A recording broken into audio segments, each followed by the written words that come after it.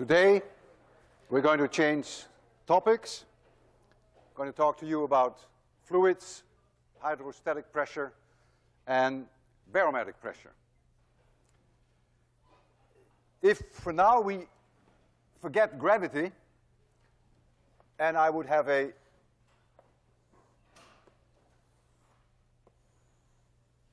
compartment closed off and filled with a fluid, could be either a gas or it could be a liquid. This has area A here, and I apply a force on it in this direction. Then I apply a pressure. Pressure is defined as the force divided by area. It has units newtons per square meter, which is also called Pascal. 1 Newton per square meter is 1 Pascal. Now, in the absence of gravity, the pressure is everywhere in this vessel the same. And that is what's called Pascal's principle.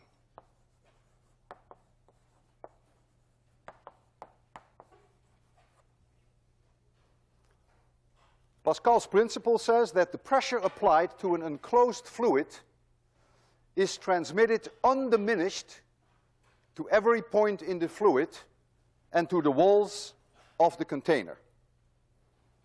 Keep in mind, pressure is a scalar. It has no direction. Force has a direction.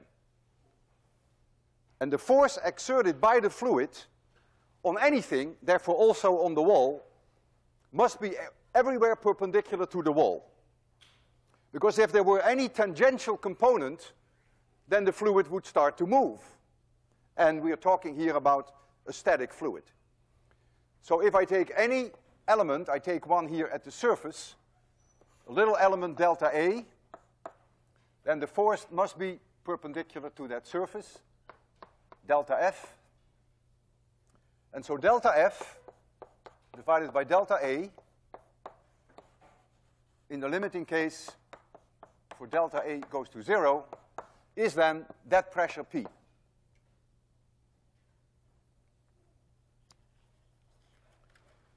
This has some truly amazing consequences, which are by no means so intuitive. And this is the idea of an hydraulic jack.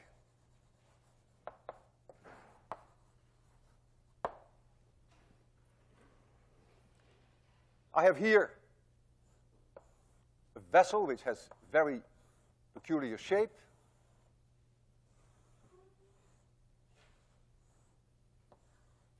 I need an opening here. And let there be here a piston on it with area A1, and here one with area A2.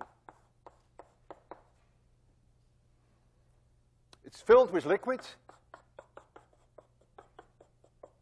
everywhere.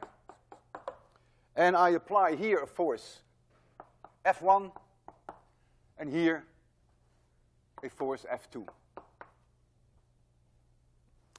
So the pressure that I apply here is F1 divided by A1. So according to Pascal, everywhere in the fluid, that pressure must be the same. For now, I just assume that the effect of gravity, which I will discuss shortly, doesn't change the situation very significantly. But I will address the gravity very shortly. So the pressure then will be the same everywhere, but the pressure due to this side is F2 divided by A2. And so the two must be the same if the liquid is not moving. So what that means, if that is A2 over A1 were 100, it would mean that this force could be 100 times less than that one. In other words, I could put on here a weight, a mass of 10 kilograms, and here I could put 1,000 kilograms, and it would be completely in equilibrium. That's not so intuitive. This is used in all garages. What they do is they put on top of this, if I blow that up here, so this is this platform. There is a rod here, and on top of it is a car. And someone pushes here, and then this goes up, so the car goes up. If I push here with a force a little bit more than 10 kilograms, so that would be 100 newtons, this level would go up. And so your first thought may be, gee, isn't that a violation of the conservation of energy? Isn't it, am I not getting something for nothing? Well, not really. Suppose I push this down over a distance d1, then the amount of fluid that I displace, that is the volume, is A1 times d1. That fluid ends up here. So this one will go up over a distance d2. But the same amount of fluid that leaves here adds there.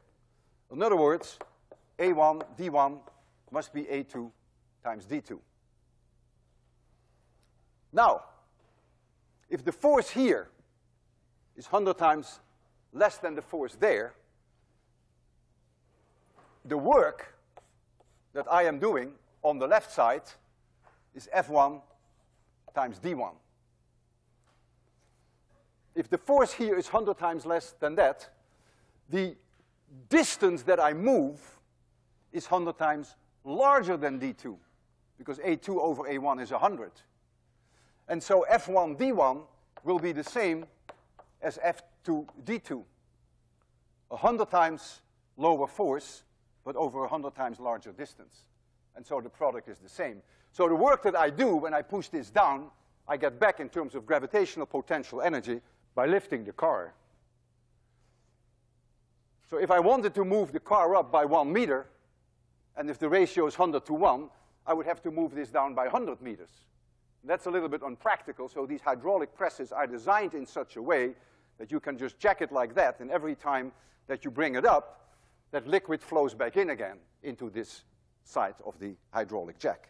But indeed, you will have to go effectively 100 meters then for that car to go up by 1 meter if the ratio is 100 to 1. Now, gravity, of course, has an effect on the pressure in the fluid. If you go down into the oceans, we know that the pressure will go up, and that is the result of gravity. And I would like to derive the pressure increase. Let this be the direction of increasing y, and I choose a liquid element, so this is in the liquid itself. I can choose it in any shape that I want to. I just take a nice horizontal slab, and this is area A, so the bottom is also A. And let this be at height y plus delta y, and this is at height y. And the pressure here is py plus delta y, and the pressure here is p of y. And this object has a mass delta m, and the liquid has a density rho, which could be a function of y. We will leave that open for now. And so this mass, the mass that I have here, is the volume times the density, and the volume is A, this area, times delta y, and then times the density, which may be a function of y. So if now I put in all the forces at work here, there is gravity, which is delta m times g, in this direction. Then I have a force upwards due to the pressure of the fluid. That's what we want to evaluate. It's always perpendicular to the surfaces. We talked about that earlier. So in this side it comes in like this, and here it comes in like this, the force. From the bottom it comes in like this, and from the top I call this F2. I only consider the vertical direction because all forces in the horizontal plane will cancel for obvious reasons. So now there has to be equilibrium. This fluid element is not going anywhere, it's just sitting still in the fluid. And so I now have that F1, which is in this direction, minus F2, minus delta m g must be 0. Only then is the fluid element in static equilibrium. But F1 is this pressure times the area. So that is P at level y times the area, and F2 is P at level y plus delta y times the area,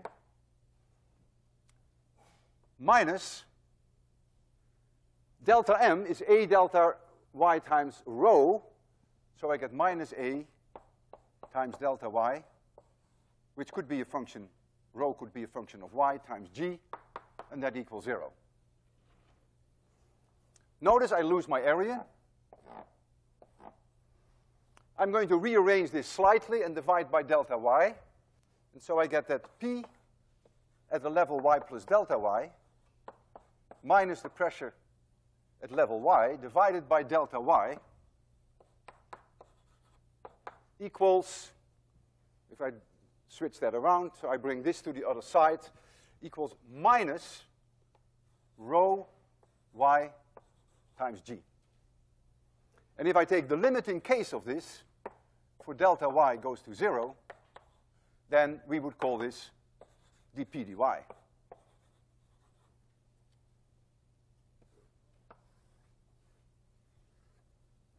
And this tells you that when you go to increasing values of y, that the pressure will go down. It's a minus sign. Very natural. If you go with decreasing values of y, then the pressure will go up. And we call this hydrostatic pressure. Hydrostatic pressure. So it's due to the fact that there is gravity. Without gravity, there is no hydrostatic pressure. Now, most fluids, most liquids, are practically incompressible. In other words, the density of the liquid cannot really change. And so, therefore, you could remove this and simply always use the same density. It's exceedingly difficult. It takes horrendous forces and pressures to change the density of a liquid, unlike that of a gas. A gas is compressible, and you can very easily change the density of gas. So liquid is incompressible if I have here a piston and I have here a liquid, and I put a force on here, it would be impossible for me to make that volume smaller, even by a fraction of a %. That would be impossible. If this, however, were gas, then it would be very easy for me to push that in and to change the volume, make the volume smaller, and thereby make the density of the gas go up. If I took a slash hammer and I would hit a plastic pillow, just bang, and the pillow was filled with air, it acts like a cushion, and I could squeeze it. If I hit the slash hammer on the marble floor, I could not squeeze it, and the pressure on the marble floor and on the hammer would be way higher, because I don't have this cushion action. If I take a paint can, and we have one here, we have two, and this paint can is filled to the brim with water, and another one is filled with air, and I hit it with a slash hammer, then this acts like a cushion. This one, however, doesn't want the volume to be decreased, so the force, like on the marble floor, will be way higher. But remember that force divided by area is pressure, and according to Pascal, that pressure propagates undiminished in the whole fluid. And so if I would shoot a bullet through here, then I get a huge force, extremely small area of the bullet, and so the pressure inside the liquid would go up enormously, and the can might explode, provided that it's really filled to the brim with water, because if there is air left, then you have this cushion action. Now, I don't remember whether there's air in here or whether there's air in there. I leave you to decide. So we'll fire a bullet from this side, and then we'll see which can explodes and which does not. And the one that doesn't is the one that has air in it, and the one that explodes has the water in it, provided that we really filled it to the brim. boy. Still something in there.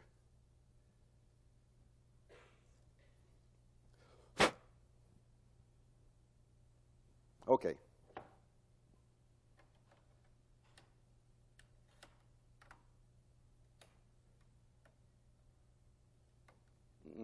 I did something wrong, but that's okay. All right. There goes the bullet. Okay, we ready for this? So you tell me which can is filled with air and which can is filled with water. 3, 2, 1, 0. Okay. This one is closed. Has a nice hole here and a nice hole there.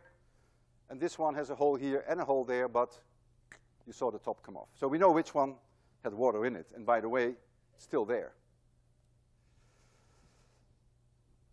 These things are not so intuitive.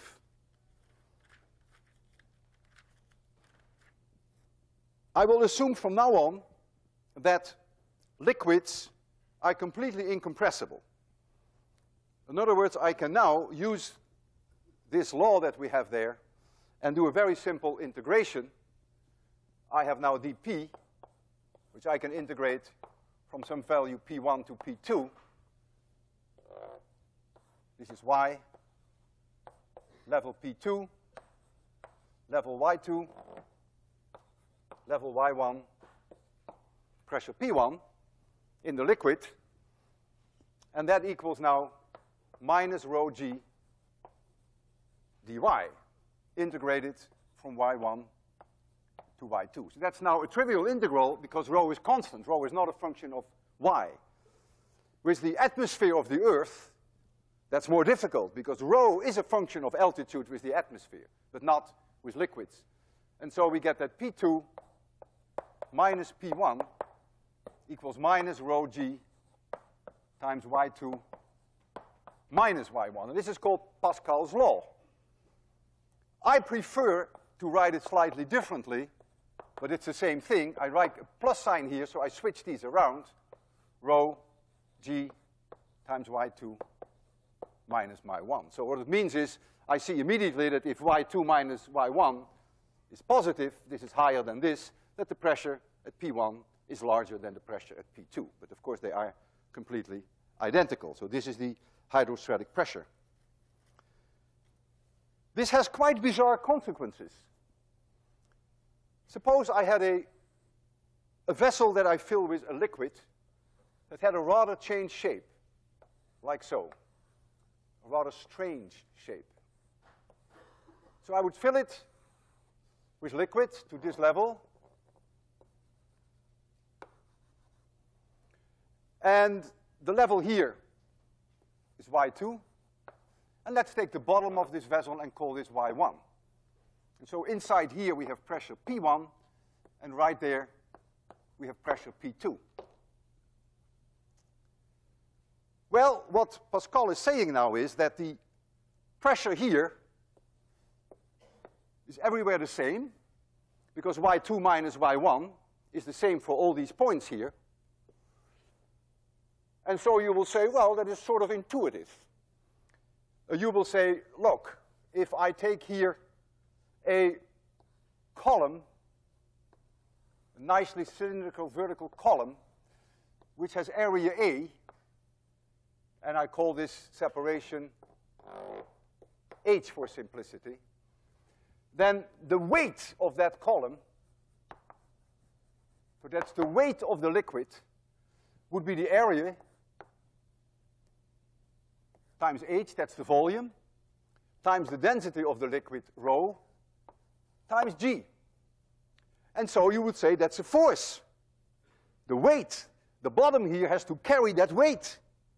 And so the pressure at the bottom is that weight divided by the area. So that is rho hg. So you would say that's very clear. Yeah, maybe. But how about here? The pressure is the same. It couldn't be any different. If the pressure were different here, then the liquid would start to flow. But here you don't have that column H over you. You only have it here. And how about here?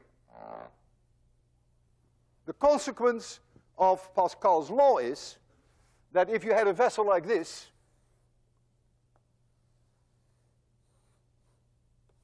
and you filled it all the way with liquid, that the pressure here at the bottom would be exactly the same as this vessel, which is filled with liquid all the way to the bottom. And yet the weight of this is way more than the weight of this. But yet, according to Pascal's law, the pressure differential is the same. It is not intuitive. We live at the bottom of an ocean of air. So here's the Earth, and here's air. So when we go up in y, then we also expect that the pressure will go down. It doesn't go down linearly like liquids do. Liquids are linear because rho doesn't change. In the case of air, the density does change with altitude. But if I can take 1 square centimeter cylinder all the way to the top of the atmosphere, just like I did here in the liquid, I take a 1 square centimeter, I could have taken area A, and I weigh all this air, then I would get the right answer for the pressure here. Because I do that there, so that works, so that should work here. And what I find then, that I find that at the bottom, at sea level, I find roughly 1 kilogram force, which is 10 newtons, per square centimeter.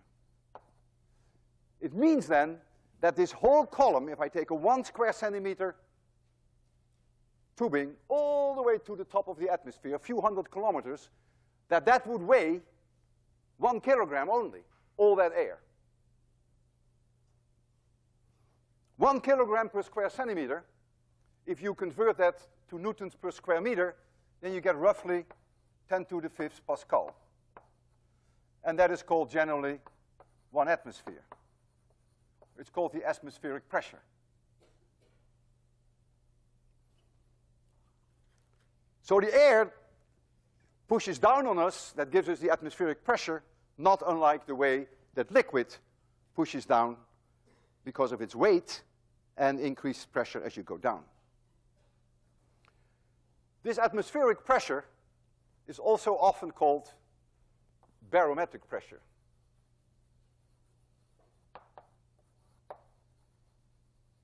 The idea of a barometer.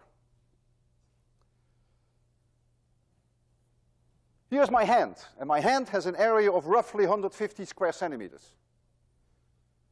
Force is always perpendicular to the surface. I discussed that several times. For each square centimeter, there's an equivalent weight of 1 kilogram due to the air above me. That means 150 kilograms is pushing down on my hand. Why is my hand not going down? Well, because there's also 150 kilograms pushing up. And so I feel very comfortable. I don't even notice it, that there is this huge force in this direction and this huge force in that direction. So how can I measure this atmospheric pressure if I can't feel it? The way that you can measure it is by the following experiment.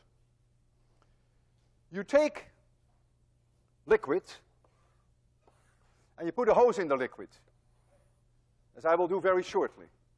This is cranberry juice and this is the hose. And we're going to immerse the hose completely into that liquid so that it's completely filled with the liquid.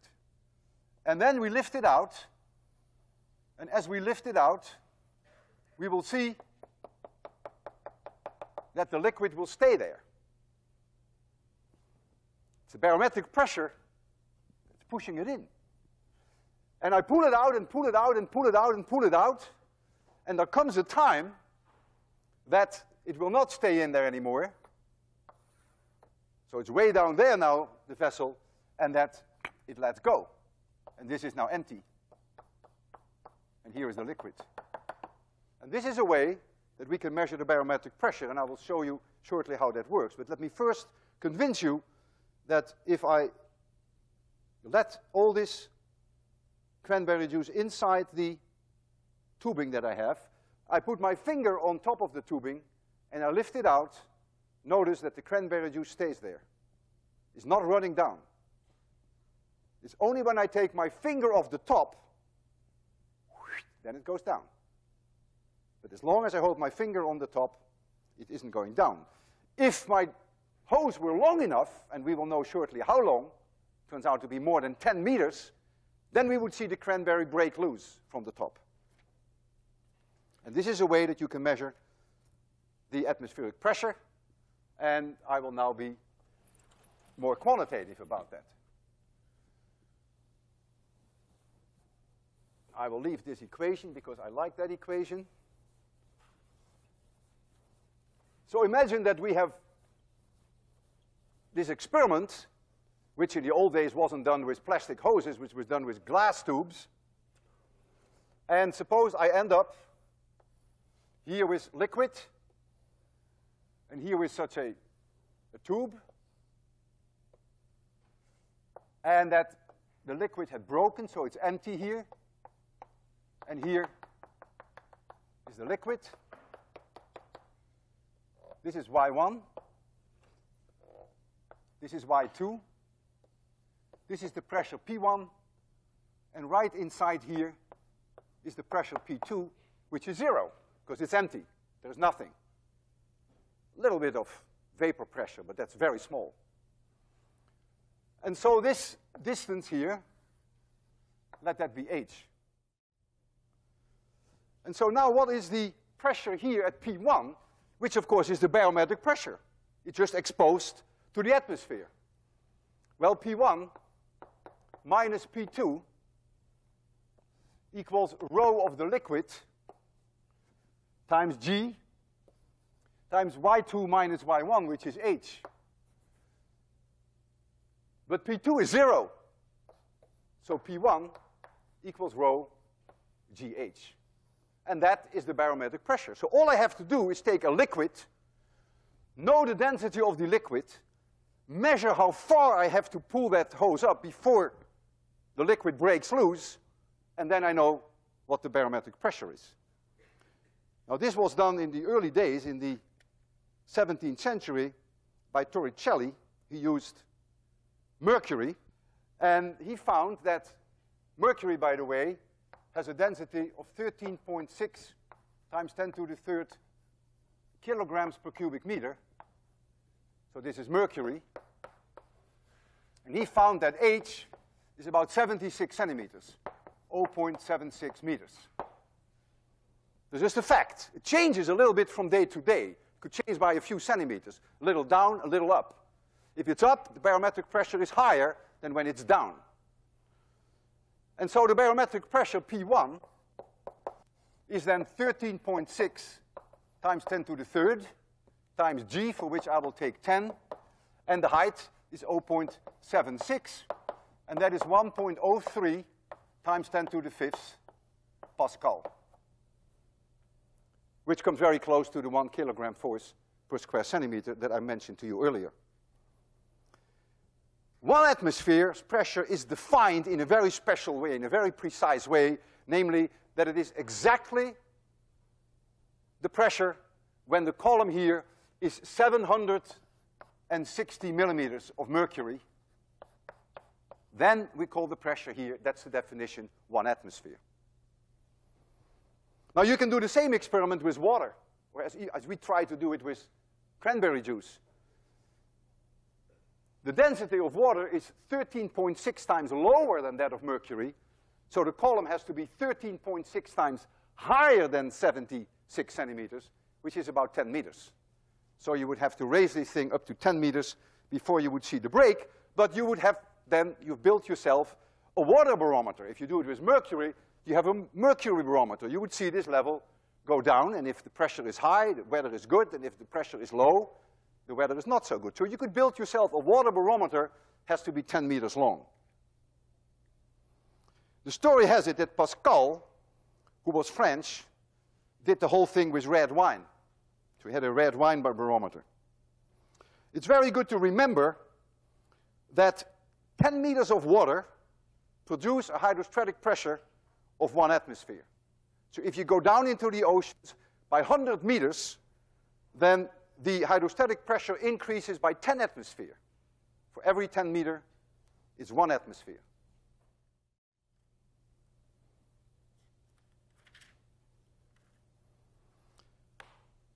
Cornelius van Drebel, and I know how to pronounce that name because I'm Dutch. He was a Dutch inventor, is usually credited with building the first submarine in the very early 17th century, around 1622. And he successfully operated this submarine at a depth of about 5 meters. Imagine, 5 meters. The hydrostatic pressure there is half an atmosphere. 10 meters, 1 atmosphere, 5 meters, half an atmosphere. Nowadays, submarines go, it's a little secret how far they go, but they have gone up to 3,000 feet, which is 900 meters, where the hydrostatic pressure is 90 atmospheres. On every square meter of that submarine, if it is at 900 meters, there is a force of 900 tons, 900,000 kilograms. Now, Van Drebel's submarine was an enormous accomplishment for the 17th century. Because how are you going to seal a vessel whereby the inside of the vessel is 1 atmosphere, that's the air that he was breathing, and it's 5 meters below the level, and so the outside pressure is 1.5 atmosphere, namely 1 atmosphere barometric pressure and half an atmosphere from the hydrostatic pressure. So there is an overpressure on the vessel of half an atmosphere. So that means on every square centimeter there is a force pointing inwards of half a kilogram, equivalent of half a kilogram weight. Force is always perpendicular to the surface, and if you would take 2 square meters of his submarine, that would be a force of 10,000 kilograms.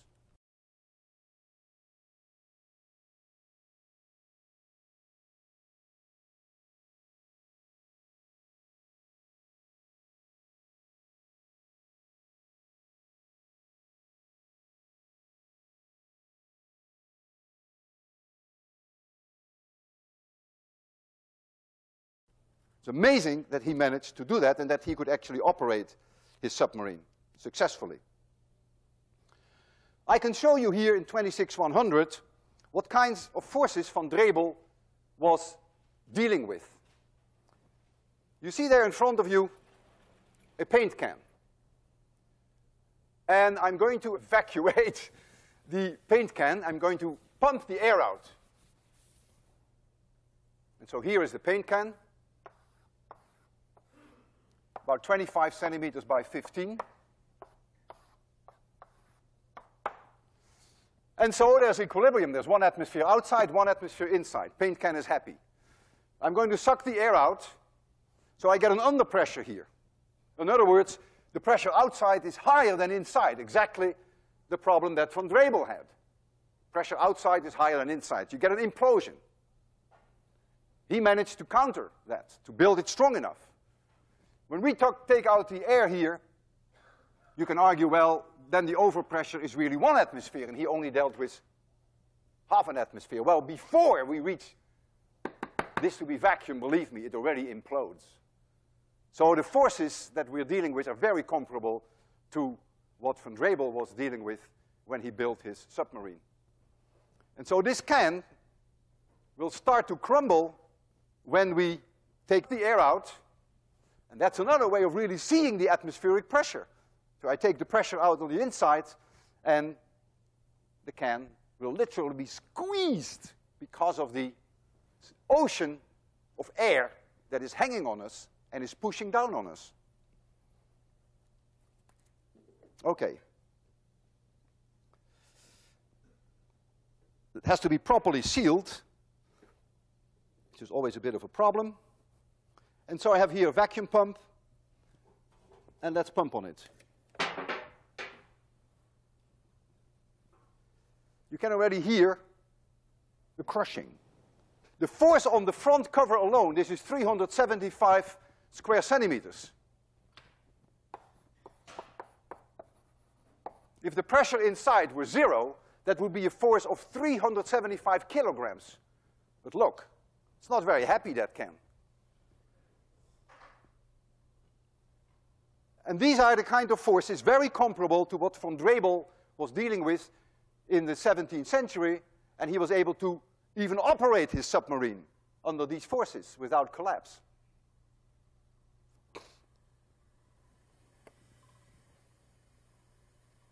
Okay, I think we've...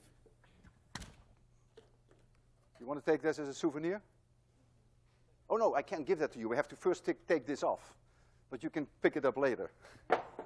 No, that mouthpiece is quite precious for us because we have to use that again, of course.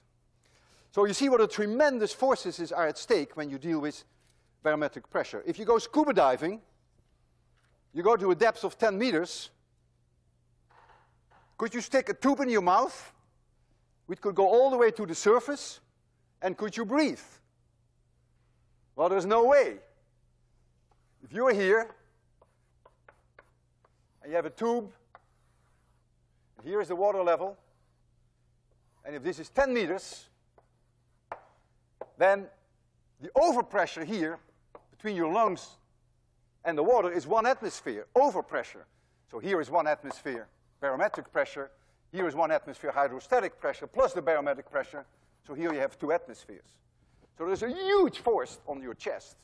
Inside your lungs is 1 atmosphere, outside is 2 atmospheres, and there's no way that you could breathe. If the area of my chest is some 30 by 30 centimeters, which is 1,000 square centimeters, it would be like having a 1,000 kilogram weight on my chest, and also on my back, of course. Because it's in both directions. It pushes like this, and it pushes like this, and like this, and like this. So you're really being squeezed to death. So what do you do when you go scuba diving? You need pressured air with you in a tank. And that you breathe. And so now with the pressured air, you can obviously counter the hydrostatic pressure from the water. Now suppose we go snorkeling. That's different. Then we do have a little tube in our mouth, and we snorkel. How deep do you think we could snorkel? That our lungs could easily accommodate the hydrostatic pressure. Any idea? You think we could snorkel maybe 3 meters? Who thinks we could easily do 3 meters? Okay, who thinks maybe only 1 meter? Who thinks way less than 1 meter?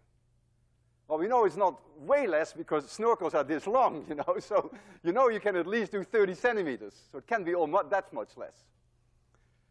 Well, we can measure how deep we could snorkel, and we can measure what the capacity, the capabilities of our lungs are in order to counter the hydrostatic pressure.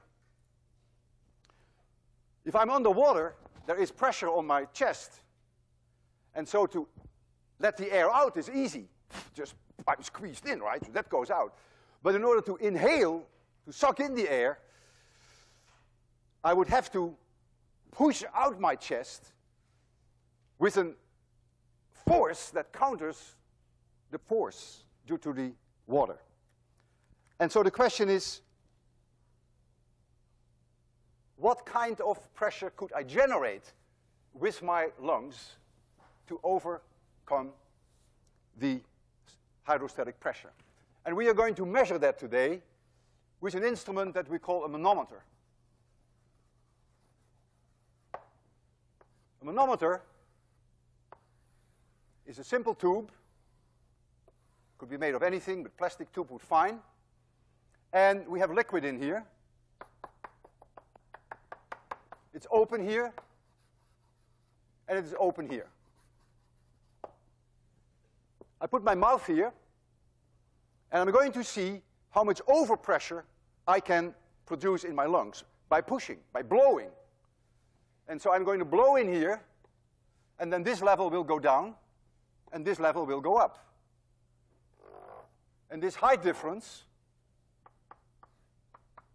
let's call that h. And the density of this fluid is rho. We will use water for that. Call it water.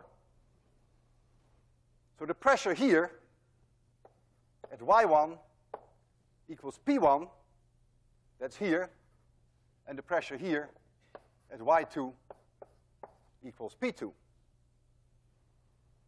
And so P1 minus P2 equals rho times H. I apply the law that we still have here, P1 minus P2, rho times H times G. I know that the P2 level is 1 atmosphere. That's correct. This is 1 atmosphere. That's open to the world. So P1 equals 1 atmosphere plus rho Hg. And so what my manometer indicates is how much pressure I can generate over and above the 1 atmosphere. And we call that overpressure. We often work with overpressure gauges. When you go to the gas station and you have your tire pressures measured, the pressure in your tires is also a gauge which measures the overpressure. And so right there, we have such a manometer. I'm going to blow in here, and that's going to tell us immediately how deep I can snorkel. If I was able to make this height difference 10 meters, then I could snorkel at a depth of 10 meters in the water, because it means that I could generate an overpressure of 1 atmosphere. If this would only be 5 meters, then I could only snorkel down to 5 meters. If this is only a sad 1 meter, then I could really only comfortably breathe 1 meter below the surface. And that's what you see here. And I want you to, already you know it's not going to be so fantastically high, otherwise these hoses would be longer. This is the level that we have now. On this side is atmospheric pressure, it's open there. And on this side is also atmospheric pressure, it's open. That's why the levels are the same. This mark is 50 centimeters above here, and this is 50 below. So if I can generate an overpressure in my lungs of 1/10 of an atmosphere, then this one would come up 50 centimeters and this one would come down 50 centimeters. That's 1 meter of water. 1 meter of water is equivalent to 1/10 of an atmosphere. Remember, 10 meters of water is 1 atmosphere hydrostatic pressure. So if I can manage that, then I can generate an overpressure in my lungs of 1/10 of an atmosphere, and I could snorkel then at a depth of 1 meter. Let me try.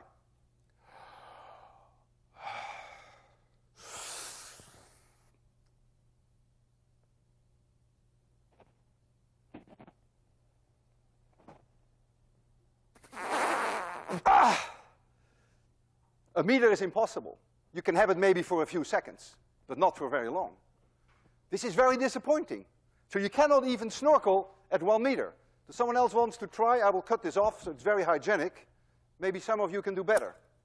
You're the strong guy, remember?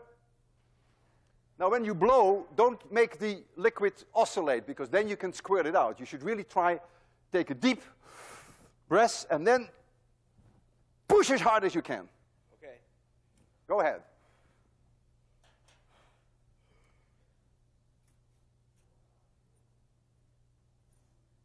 Strong man. You were about 1 meter and 20 centimeters. This is great. Terrific. How about sucking air? How much under pressure could I generate in my lungs? Well, we can measure it with this instrument. I can go like this, and of course, the liquid will go the other way around. Maybe I can do much better in terms of under pressure than in overpressure. Let's try.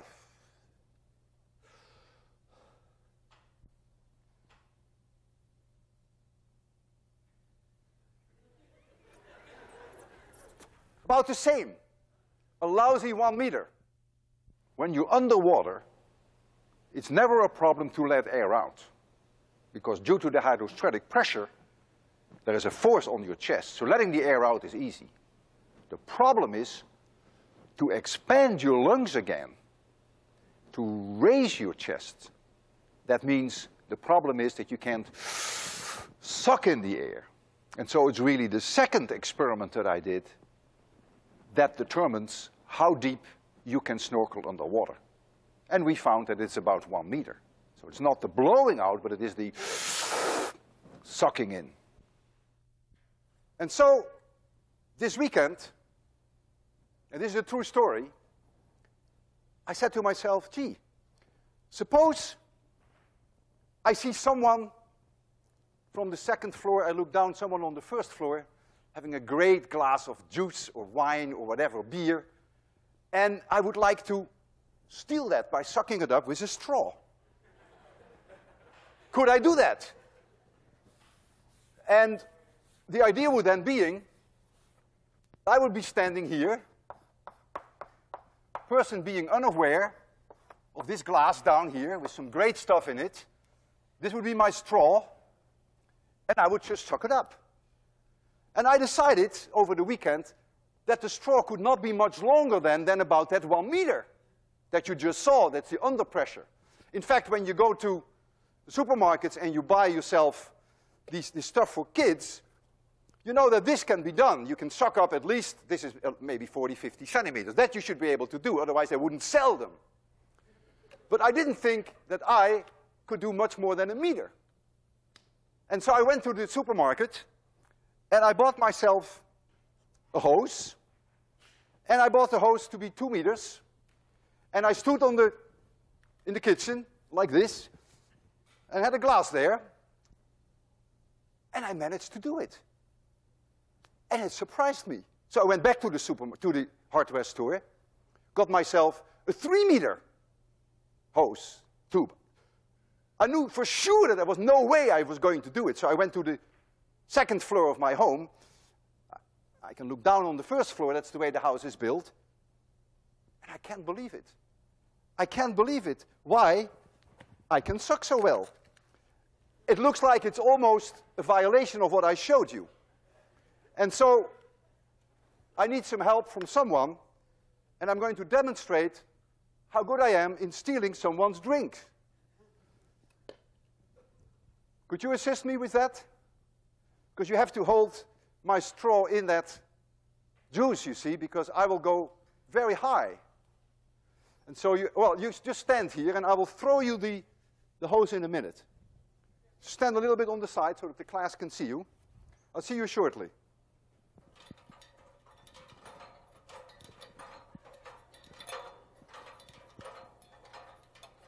Hello. Okay, here's my straw. Can you put it in there? Now, as I'm going to try to get this liquid up to me, I want you to think about why I can do that, whereas there I could only do 1 meter. There is something very special. There's no way that in my lungs, this is 5 meters almost, there's no way that I could have half an atmosphere under pressure in my lungs. That is not possible. So somehow I don't do it with my lungs. And maybe I won't even make it in the first place. I can't talk when I do it. I cannot talk. There we go.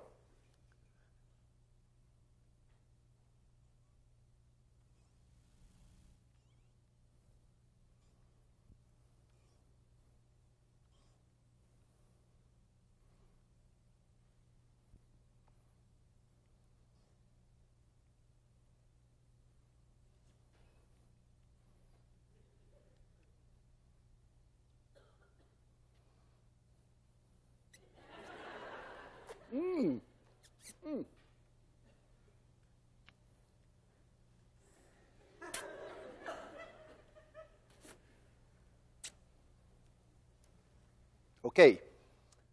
I drank cranberry juice, believe it or not. Think about all this and try it at home. It's fun. Buy yourself a hose that is even longer. Now watch it. Watch it. Hold it. If I take my finger off, what do you think will happen with the cranberry juice? Will run down. There it goes. Okay. Thank you. See you Wednesday.